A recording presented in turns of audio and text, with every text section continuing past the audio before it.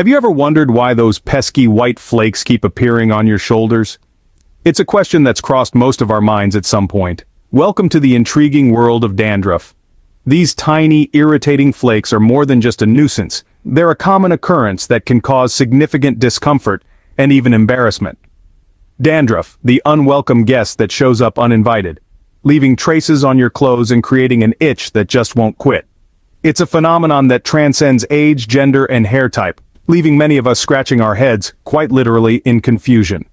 But what if we told you that this perplexing problem isn't as mysterious as it seems? That there's a world of knowledge waiting to be discovered, a world that holds the key to understanding and ultimately combating this common issue?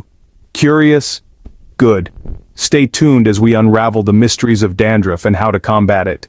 What if we told you a tiny fungus could be the villain in your dandruff drama? Yes, you heard it right. The main perpetrator behind those pesky white flakes is a yeast-like fungus called Malassezia. Malassezia is a part of our scalp's ecosystem, living in harmony with us, feasting on the oils that our hair follicles secrete. But sometimes this relationship takes a sour turn. When Malassezia gets a little too comfortable, it can start to overgrow, leading to an irritated scalp and the creation of excess skin cells. Picture this: you're hosting a party, and one guest starts to overstay their welcome, causing a ruckus. That's Malassezia for you. This uninvited guest partying leads to an irritated scalp, which responds by producing more skin cells. These new skin cells push the older ones to the surface before they've had a chance to gradually dry out and shed. This rush results in clusters of dead skin cells that appear as the white flakes we know as dandruff. But why does Malassezia decide to party hard on some scalps and not others? Well, it's a bit of a mystery. Factors like stress, hormonal changes, or even a change in weather can trigger this overgrowth. Also, if you're someone with an oily scalp, you might be more prone to dandruff. The oils on your scalp are like an all-you-can-eat buffet for Malassezia, helping it to thrive and multiply. Now, before you start panicking and reaching for the antifungal shampoos, remember that Malassezia is a normal part of the scalp's ecosystem. It's only when it starts to overgrow that it becomes a problem. So, the key to fighting dandruff isn't to eliminate Malassezia completely, but to keep it in check. Think of it as putting a leash on that unruly party guest, ensuring they don't get out of hand. So, now that we know the culprit, let's learn how to fight back. Because understanding the problem is the first step towards finding a solution. And with the right knowledge and tools, you can take control of your scalp health and wave goodbye to dandruff. Ready to say goodbye to those annoying white flakes? Let's dive into the solutions. Dandruff can be a stubborn foe, but like any formidable adversary, it can be defeated with the right arsenal at your disposal. So what's the first weapon in our dandruff fighting toolkit? Medicated shampoos. These specialized shampoos contain ingredients like ketoconazole, zinc perithione, or selenium sulfide, all of which work to suppress the overgrowth of yeast, a common culprit behind dandruff. Now you might be thinking, I've tried medicated shampoos and they don't work for me. If that's the case, don't lose hope. There are plenty of other remedies to explore. From the pantry of Mother Nature herself, come home remedies that have stood the test of time. For instance, tea tree oil, known for its potent antifungal properties, can be a game changer in battling dandruff. Or consider apple cider vinegar. Its acidity helps balance the pH of your scalp, making it harder for yeast to thrive. But the fight against dandruff isn't confined to what you put on your head. It's also about what you put in your body. Hydration, for example, plays a crucial role.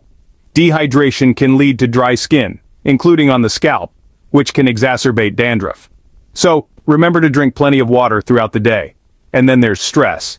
We've all heard it a million times. Stress is bad for us.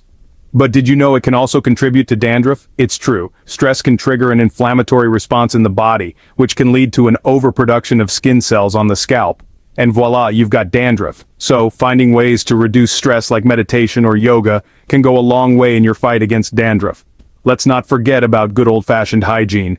Regular shampooing can help remove excess oils and skin cells, reducing the likelihood of dandruff. But be careful, over-shampooing can dry out your scalp, which can also lead to dandruff. It's all about finding the right balance.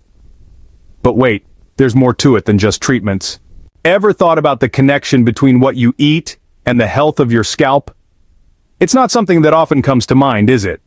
However, your diet plays a significant role in the battle against dandruff. Let's start with the basics. Hydration is key. Drinking plenty of water helps maintain a healthy scalp and keeps dandruff at bay. Think about it. Your skin needs hydration to stay healthy and your scalp is no different. So gulping down those 8 glasses of water a day isn't just beneficial for your overall health, but it's also a secret weapon against those pesky white flakes. Now let's talk about your food plate. Ensuring a balanced diet rich in vitamins and minerals is crucial. Vitamins B and D in particular are known to promote a healthy scalp. Foods like eggs, lean meats, and dairy products are excellent sources of these vitamins. But that's not all. Omega-3 fatty acids are another scalp savior.